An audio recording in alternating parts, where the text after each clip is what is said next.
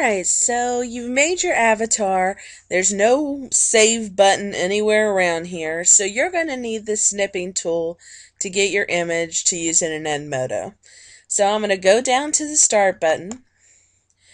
I love the little search tool, so we're going to start typing in snipping. And if you notice, it comes up in the programs.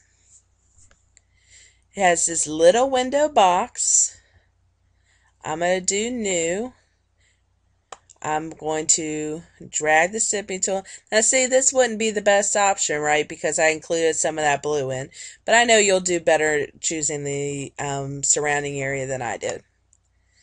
Now it comes up in this whole new window. I'll bring this down a little bit.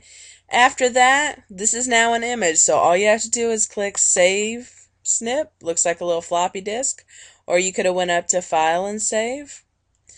This PNG is fine. If you really wanted to change it, you could change it to JPEG, but PNG is perfectly okay.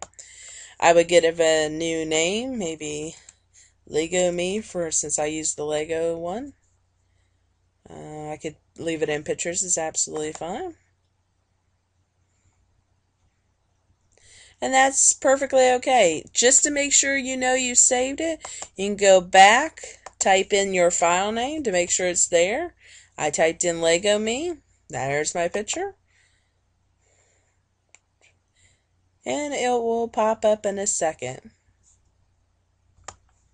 And there it is. That's all I need to do to upload to Edmodo. This is great for any site that you can't find a save button. You can always use the snipping tool.